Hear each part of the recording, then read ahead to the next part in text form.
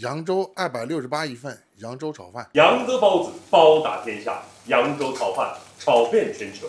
这个水这么多，你等下直接把它炒干。这不是水，汤。这也不叫汤，待会儿叫灵魂。扬州综艺真味啊！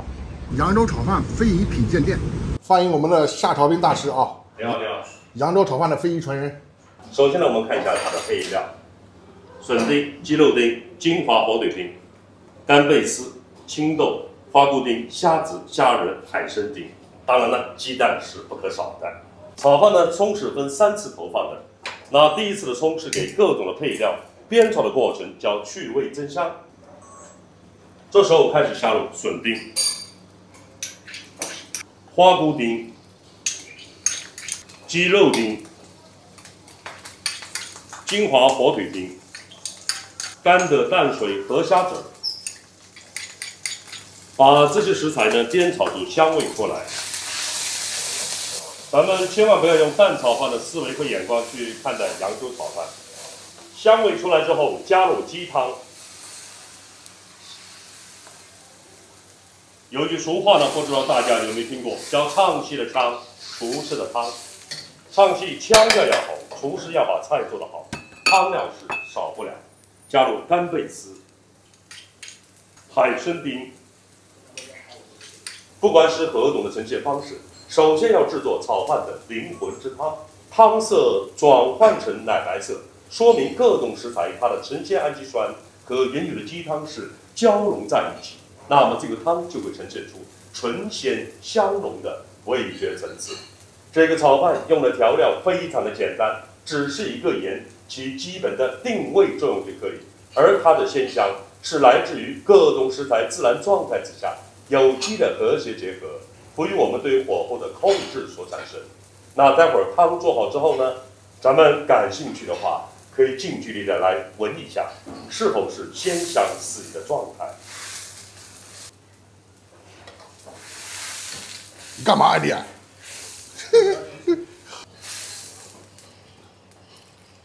大师，这么多水，怎么会放炒饭里吗？这是炒饭的灵魂，肯定要赋予炒饭灵魂。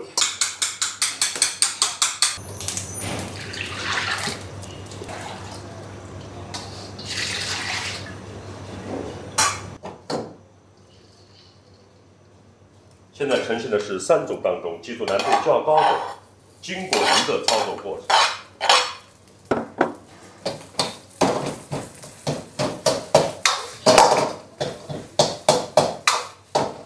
经过银鸡蛋下锅，在它没完全凝固的时候，米饭就跟着下锅，而每一颗米饭的外表要均匀地包裹的蛋液。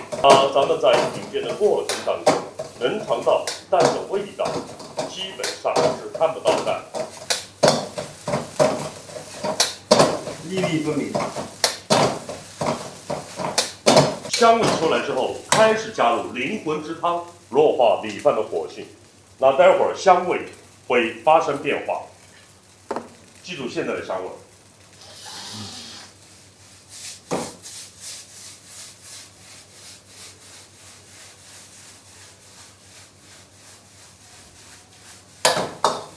汤汁下锅后，遇到高温会形成蒸汽，那这种蒸汽呢，能快速的作用于米饭的内部，使它内部不至于脱水而变干。同时也把汤里多余的水分给挥发掉一部分，而留下汤的精华，被每一颗米粒所吸收。通过多次投放的方法，让每一颗米粒所吸收的鲜美的味道，会形成叠加的效应。那待会儿咱们在品鉴的过程当中，你才能感受到每一口会有不同的味觉层次。这就是扬州炒饭和蛋炒饭之间本质的区别。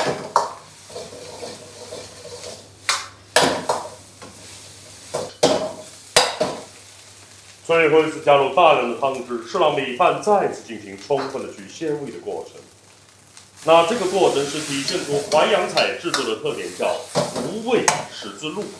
本来没有特殊味道的原材料，我们千方百计地赋予它鲜美的味道去吸收，这就是扬州炒饭。它制作的一个核心点。至于美食，我们扬州有2句很豪迈的推荐语：扬州包子包打天下，扬州炒饭炒遍全球。通过火候的控制，青豆待会儿在入口的时候，有可能会有爆浆的感觉。加入第2次的葱。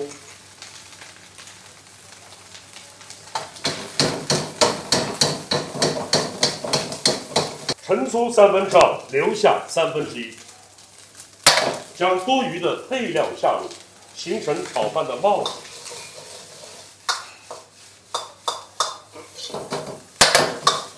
加入第3次的葱。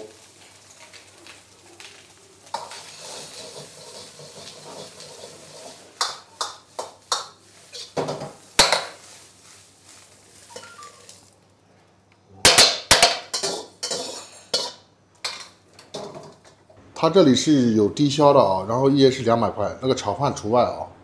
然后我们点了这么多啊，兄弟们，268一份啊，必须得多吃一点。哇，我尝一口。小口点吃。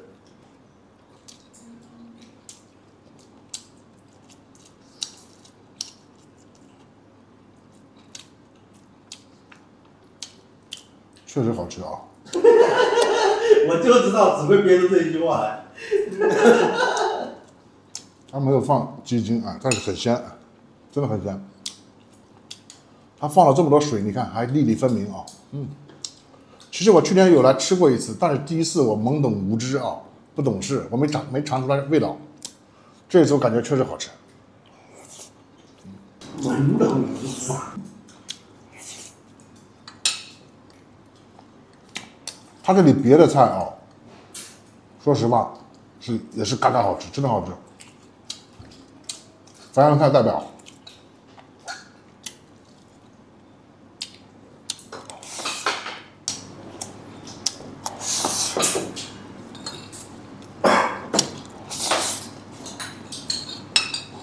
它这个是吧？还有一种这个莲子啊，哇，这里特色菜。现剥的，他们说啊，确实刚才吃的非常甜。